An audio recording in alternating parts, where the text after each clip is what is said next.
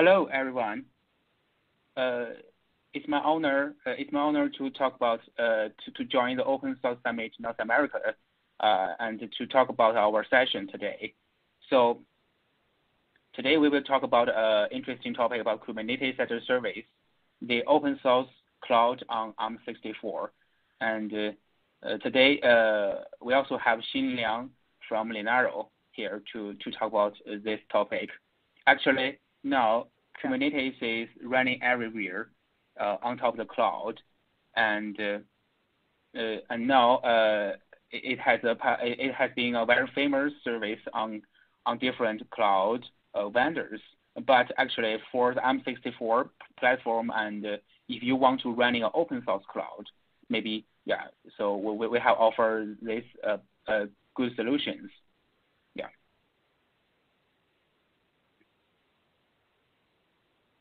So just have a brief introduction.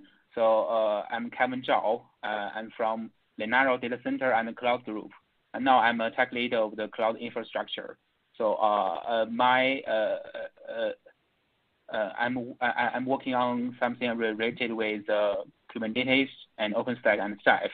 So and here is my information about email, ARC, and Slack.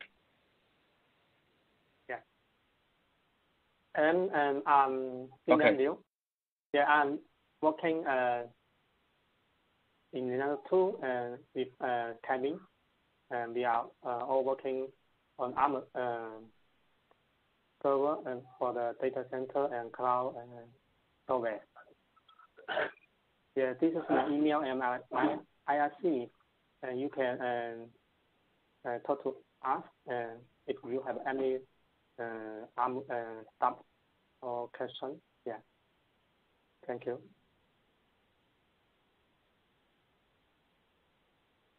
Okay, so let's come to next. So some of you may know that what is Linaro. I just want to give a brief introduction. Linaro is an Arm-based ecosystem open source organization. So we are dedicated for offering the open source project for the Arm ecosystem.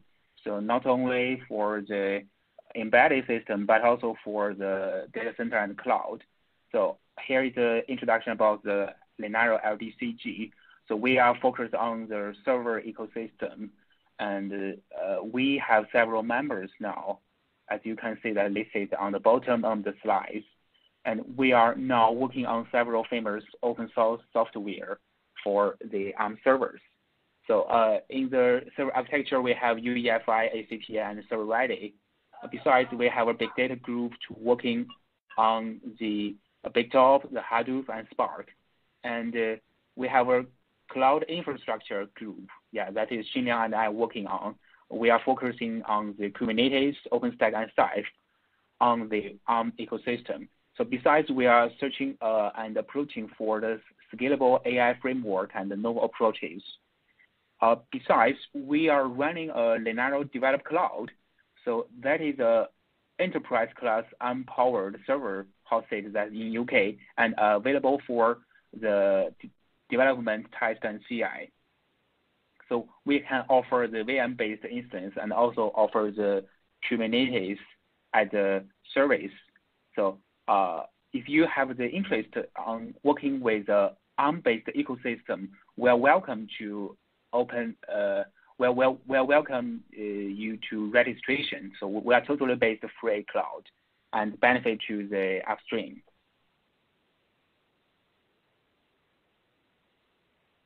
So here is several good projects that we are working on, and I've just talked before, so I will generally go through the slides. The next is general information about our Linaro developed cloud.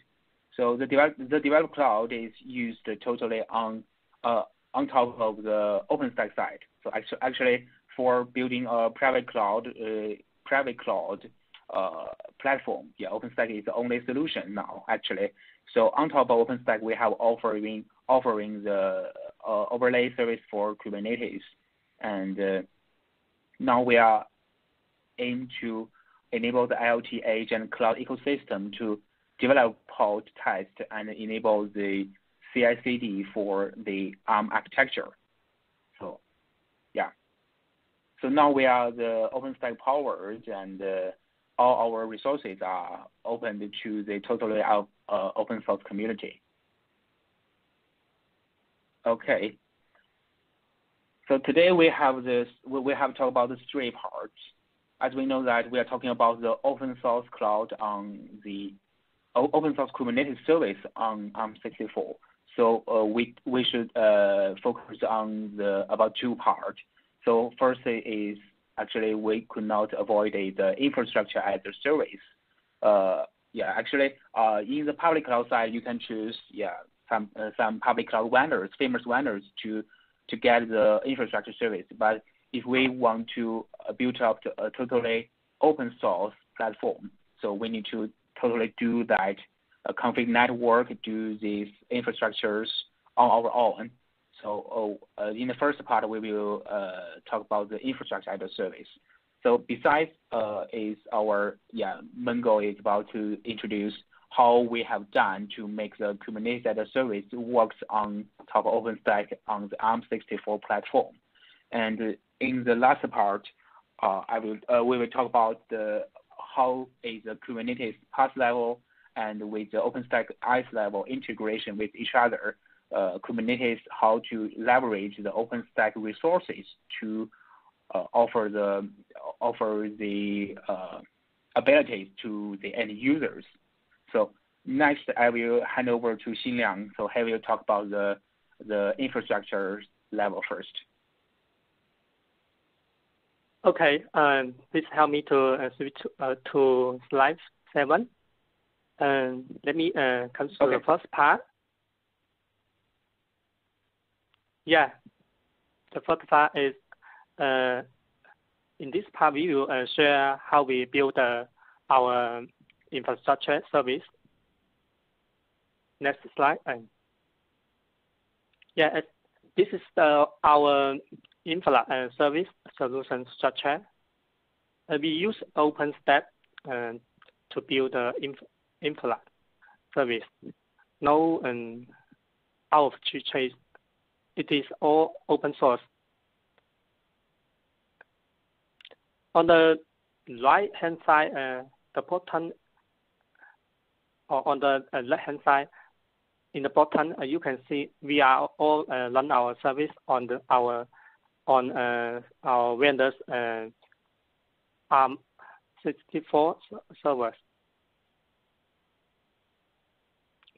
For the storage, we use Ceph, and OpenStack we will use the latest stable version, and we will keep upgrading once a new stable version comes out. Yeah. And on the right hand side, it's our monitor tools and our deploy tools. Yes, this is the infra service structure. Okay, next.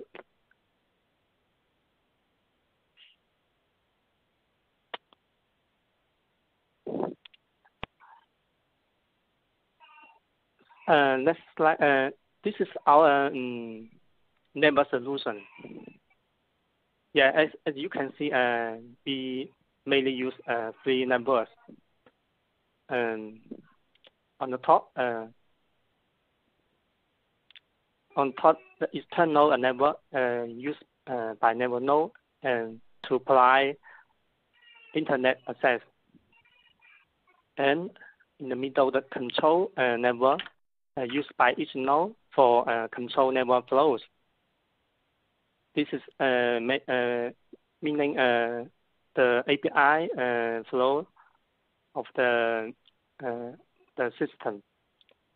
And the other network is its internal network used by the compute and storage nodes for the data or application never flows. Yes, this is the never solution we are building. So next.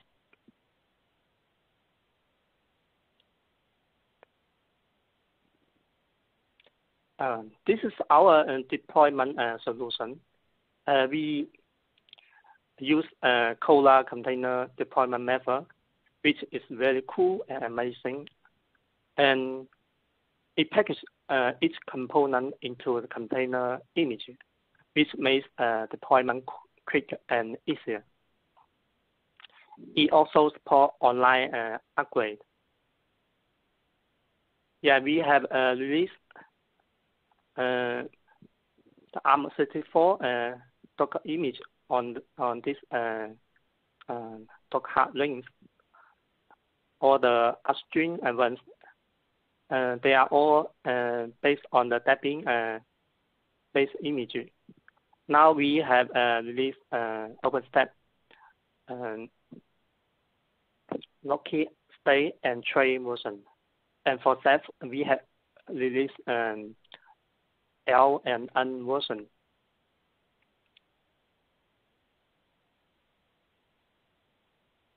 Yeah, and also we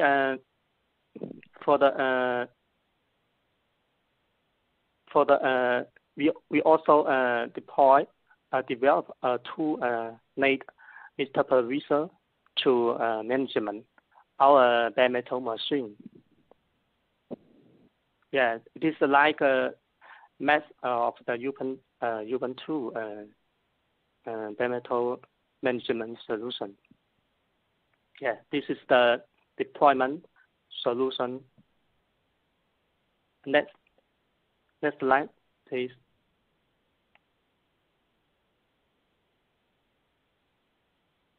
Yeah, this is the monitoring solution. You can see our solution is Grafana and plus Prometheus, and then some OpenStack exporters. Yeah, we have developed OpenStack exporters to collect OpenStack metrics for the Prometheus.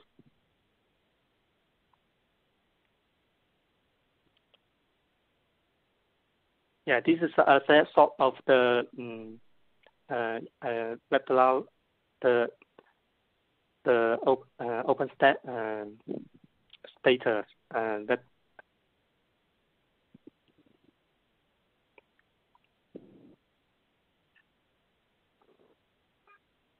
Yeah, this is the monitor solution. Next, yeah. Now we have done before is we have got the OpenStack power certification. Yeah, we have passed all the OpenStack test suite, and we also donate our cloud to the OpenStack CI. They are used now. The upstream are using our cloud to do the Arm64 server validation. Yeah. Yeah. This is our infrastructure service solution. Next slide. Please, next slide. Yeah. The second part, we will talk about the Kubernetes service on OpenStack. Next slide.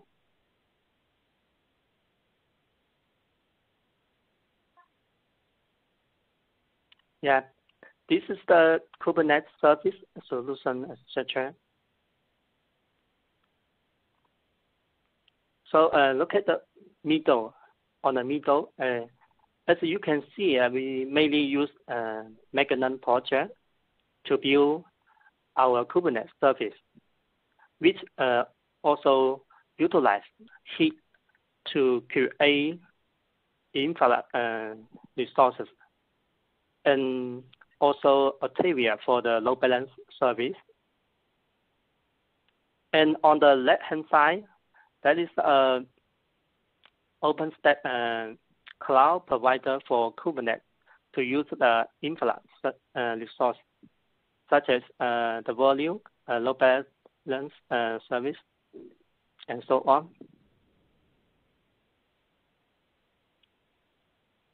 Yeah, and this is the Kubernetes service solution structure. Next.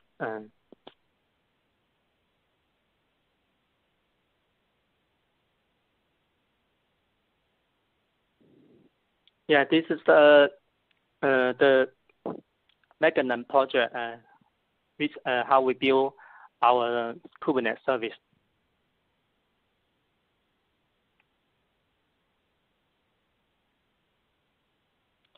For the Magnum node, as you can see, there is a RESTful API service to serve the API request, and then pass all the requests to the conductor to handle the Kubernetes service creation, and also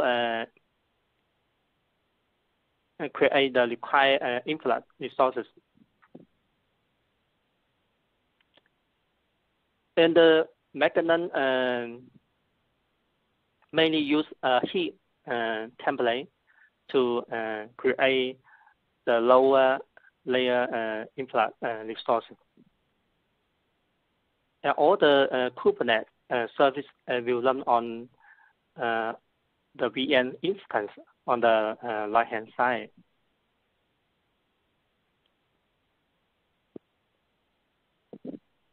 Yeah, this is the Magnum architecture.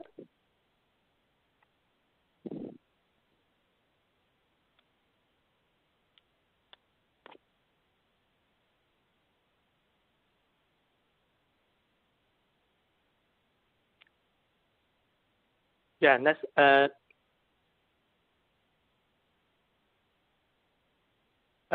will introduce how we create our Kubernetes service. To create a Kubernetes service, first we need to create a template. Yeah, a template will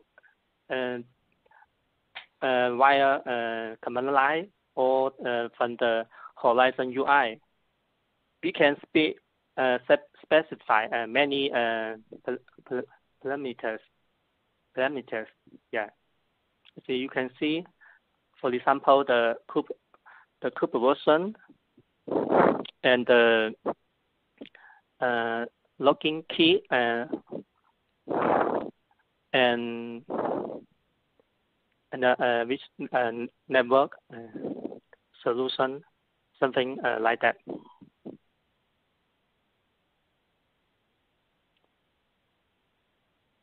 Next, once we keep next slide, please.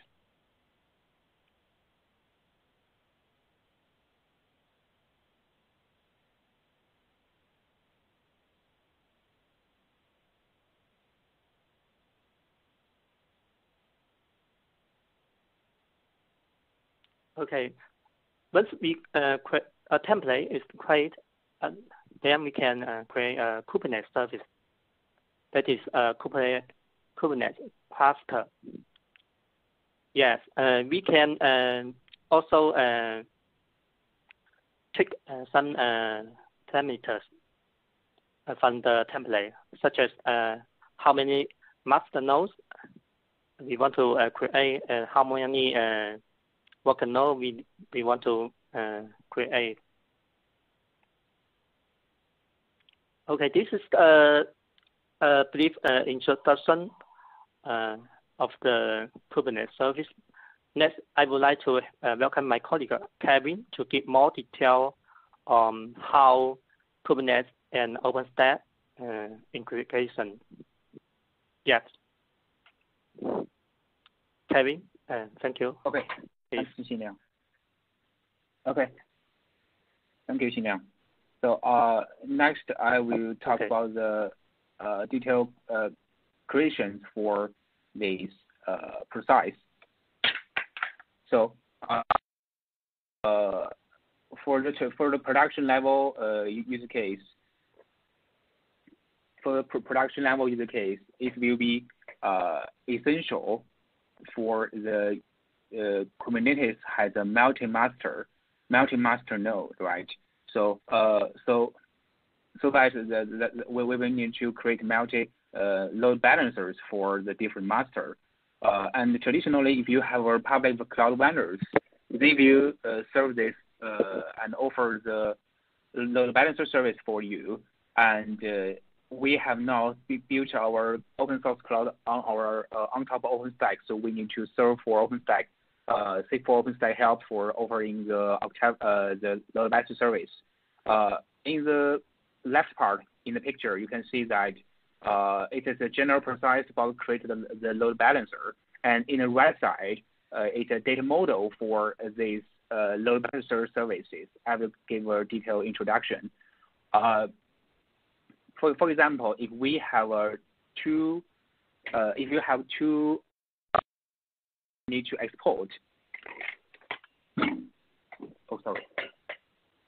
We can see that for the first is the listener 1, it will listen for the port 80, and the listener 2 will listen for the port 443, and each listener will serve for its listener service, and for each listener there have a pool. So for pool 1, it will have an Enver. So this Enver is a virtual machine, and running with HA proxy to prox the HTTP request to the different backend. And on the bottom of the picture, we can see there are 2 VMs. So each VM will have running the application here, right? So the VM1 and VM2 both has running the port, has the application running to listen for the port about the 80 and for 443. So this is the data model totally for the Octavia. So if you have a rotate service, it will come from the listener 1 and will be proxied to this real VM backend. So that is the general data models for this load balance server, and it will be used to create the load balancer for the Kubernetes cluster. We know that the Kubernetes API server usually use the port 6443, right? And etcd are used 2379, and they need to be exposed to the outside API for the outside API request, and also they need to be accessed by this by the Kubernetes. So we will create. We can say in the process we will create the Octavia, create the Enver for the Kubernetes API. And also it will create the different rules, create the listener, create the pool, and also add the member to the pool. So in this picture we can see that this is totally for the load balancer creation, and this is a fundamental step for creating the Kubernetes cluster. Okay, let's come to the next slide. So after the next slide is totally steps for the Magnum creation, and the created load balancer has been inserted to this totally process. So first, when we create and when we want to get the Kubernetes cluster, we should prepare the resources. Because it is a tenant-based multi-tenant support for OpenStack and other, actually the infrastructure as a service. So it needs to set up the network, the virtual network for this different tenant, and configure the security group rules to make it secure. And after that, the Magnum will sign the TLS cert for the Kubernetes cluster. Just you can treat it like the Kubernetes does for the Kubernetes cluster to send TLS cert. And after that, if you call the Octavia to create the load balancer and configure rules. So after we got the load balancer, we can see that now they need to create the master node, and the process is very simple. So it will provision the virtual machine, and after the VM provision, it will call the Cloud Init into this Cloud Init script to run the specified jobs. For example, the significantly job is use the systemd to launch the Kubernetes cluster. So we can see the Kubernetes API server and control manager. So both of them are be launched by systemd and managed by systemd, and also by Podman. So after that, the Kubernetes master has been launched, and the other essential components, for example, the network driver container and the cloud provider container will be launched after the process. So after the master creation finished, it will kick off the process for create the worker. So the worker are also the same process that use the systemd to provision these these essential system containers, and also after that it will join to the master to the total cluster. So the difference, we are using the systemd and the Podman to manage the totally containers. That is a little different with traditionally using the Kubernetes static pod method. Because that we are actually using Magnum, and Magnum supports the federal CoreOS operating system, and this operating system are traditionally have a very good compatible with the systemd and Podman, so it is very easy to use and manage. So okay, we can see that it is general information about creation, right? So, but we can see that is a little complicated, and traditionally, and usually you can see that it is much more complicated than the Kubernetes, right? So actually, yes, right. But actually for the Kubernetes, it cannot did the core the different resources with the cloud provider, with the cloud provider side. So it can just deploy a general cluster. But if you want to interact with the cloud side, infrastructure side, so you need to actually solve about a different problem. So inside OpenStack, the Magnum will be the easy solution. So here we come to this overview slides, right? So generally in this overview slides, we can see that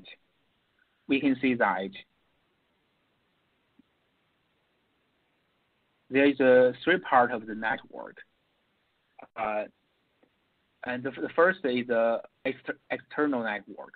So that is for the external access and the public network access, right? And the private network.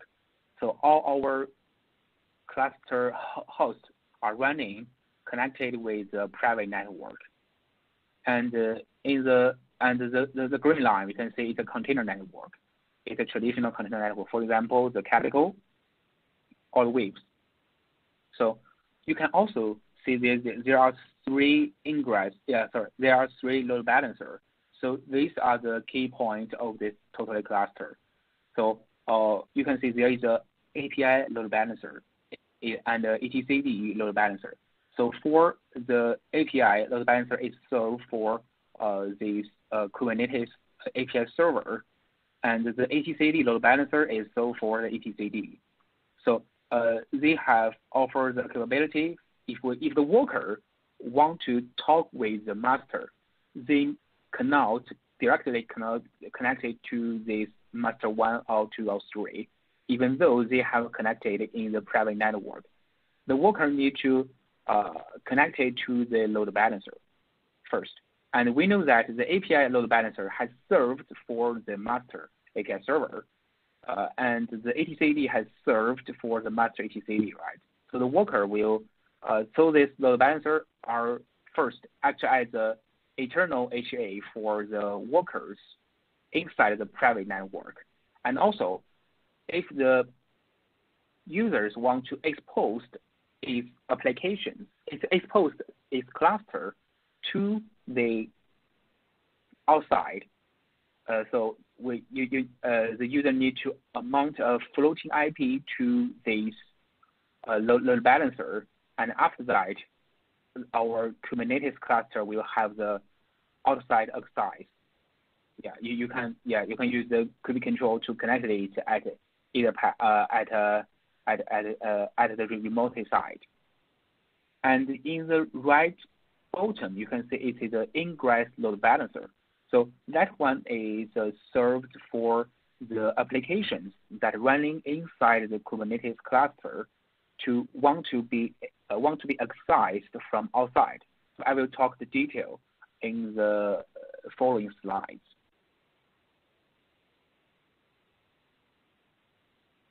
Okay, so actually, what is the difference with Arm64? Yeah, we can see that we have talked about a lot of the OpenStack and Kubernetes and even about Ceph. So what we have done to make the totally Kubernetes cluster, Kubernetes service happen? Yeah, right. So first is the project we've done to make OpenStack and Ceph multi-act support. So this has included a lot of the problem, a lot of the deployment, issue checking, and a lot of the packaging and enablement. So besides, we validate and the totally working process and enable the totally Kubernetes service framework on top of the OpenStack on Arm64 platform.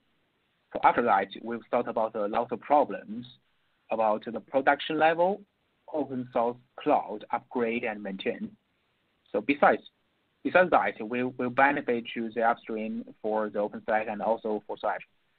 And after that, now we are working for the Kubernetes conformance test on this Arm-based open source cloud. Yeah.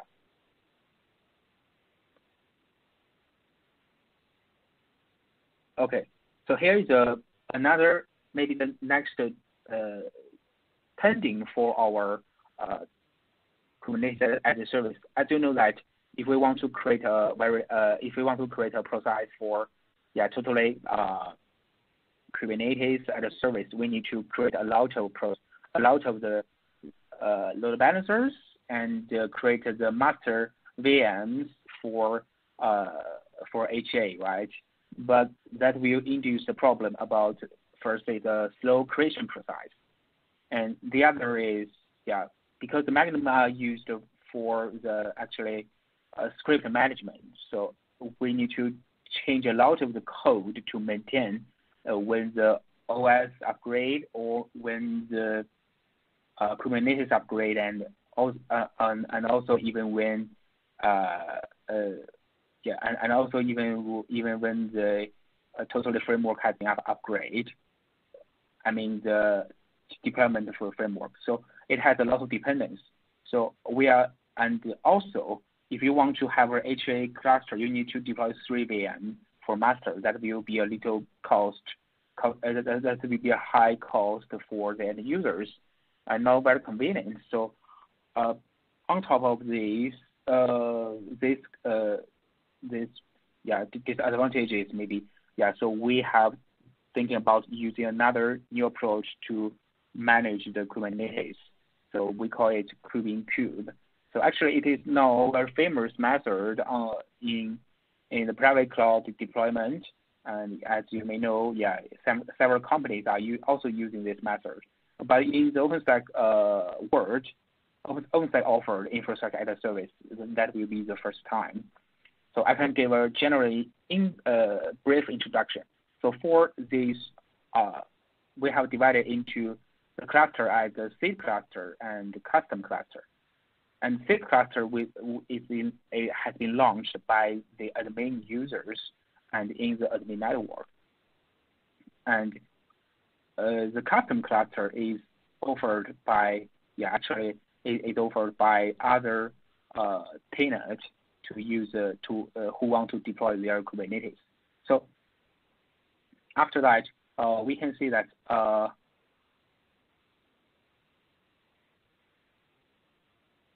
actually we can see that there will be two key parts we need to consider. First is about the control plane containers, control plane components. So in the master, the seed cluster, it has several worker nodes. So the worker nodes will serve as a host to running as the components. For example, the custom service, the custom ones cluster, right?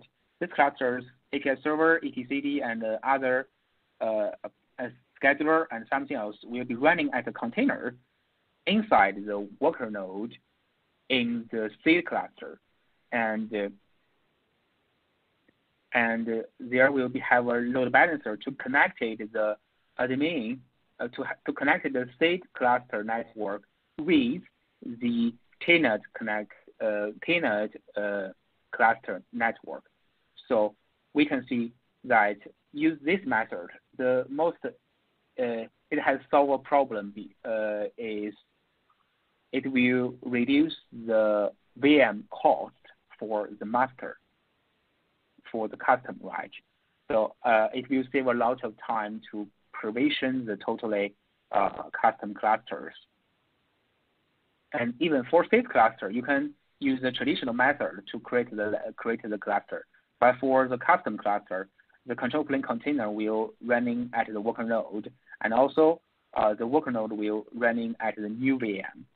So this will solve the problem about the high availabilities, and the control plane container will be maintained by the seed cluster from the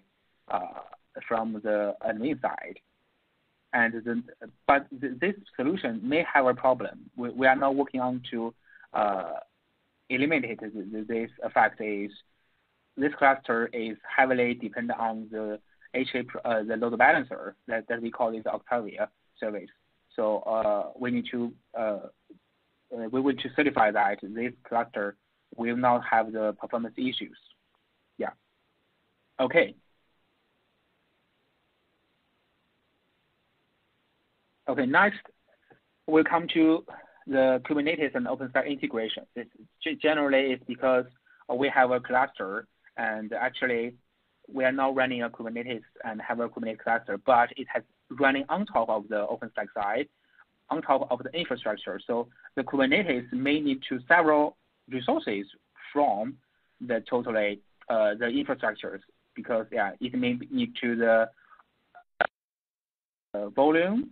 It need the authentications capability from as service, and also it may need the network abilities. So we can see how is the integration with each other. So for realizing this, we have several very important components. Each of them are the Kubernetes controller running inside Kubernetes clusters.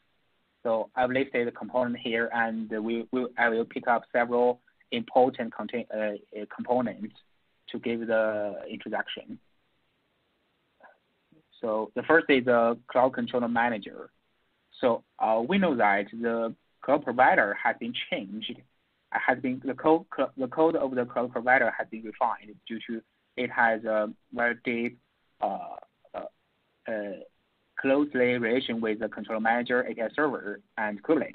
So it has been refined and picked up from the cloud provider first version to refine to the new one, and it has several controllers. So each of the controllers are served for the different resources.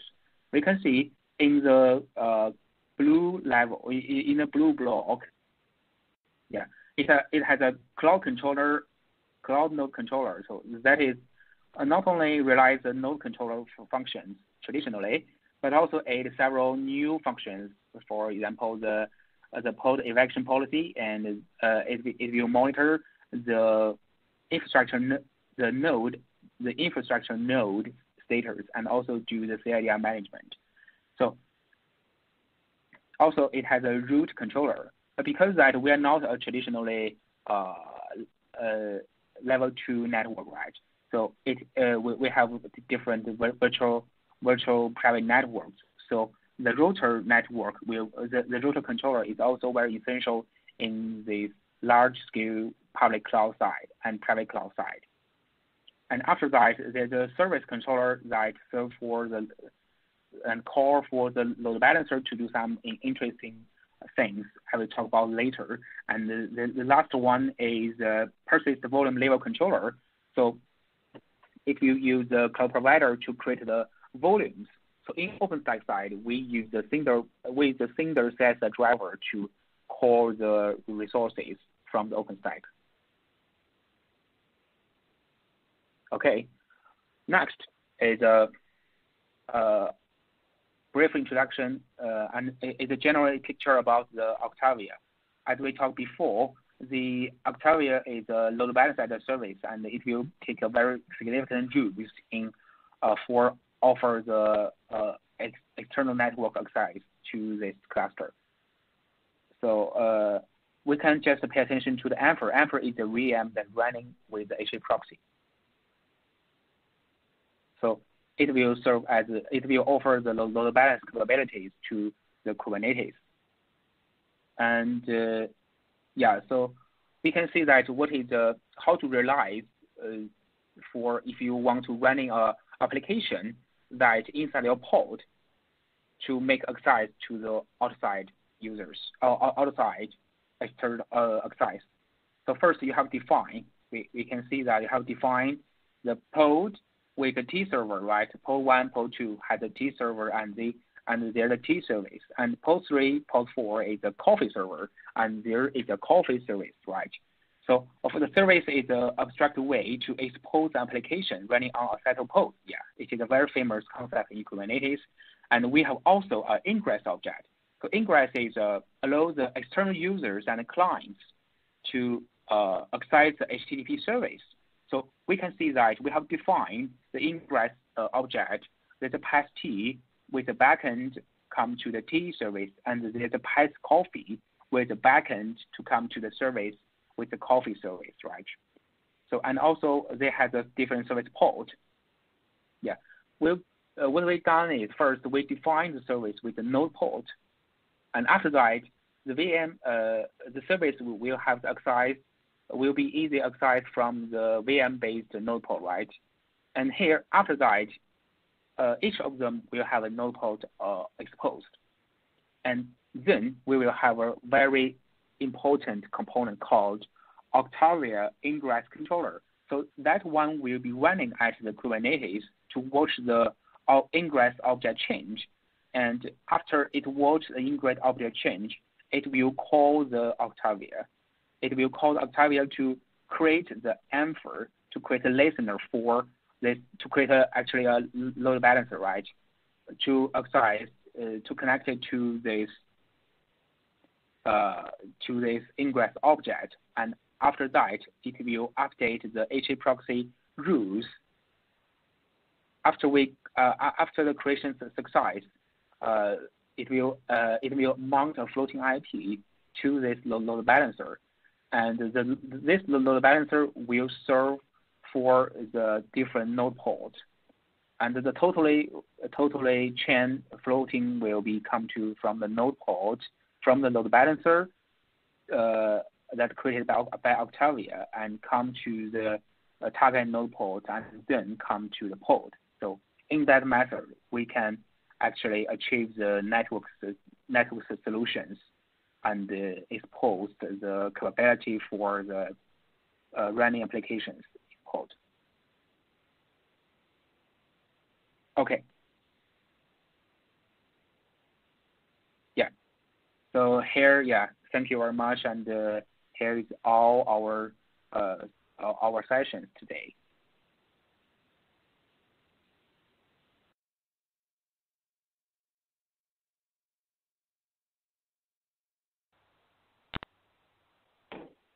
Okay. Thank you very much to attending this session. And if you have any questions, please, yeah, any questions are welcomed. And if you have any interest on the open source cloud on Arm64, and we are welcome you to register our Linaro developed cloud. Yeah, thank you.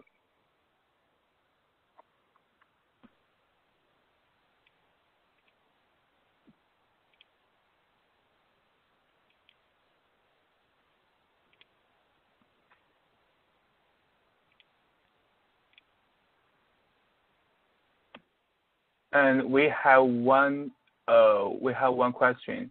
So the first is our big data center move away from Intel to ARM. Yeah.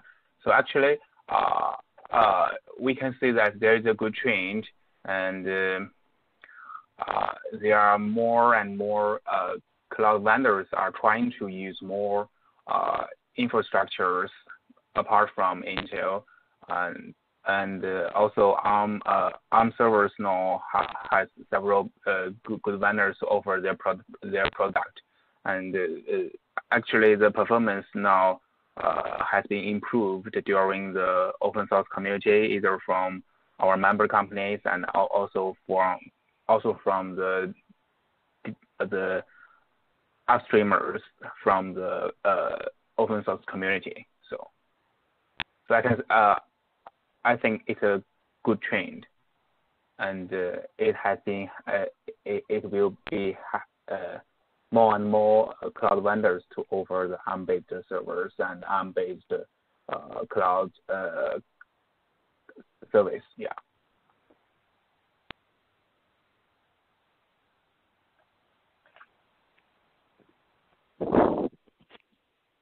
Yeah, this may the user have a second choice, I think.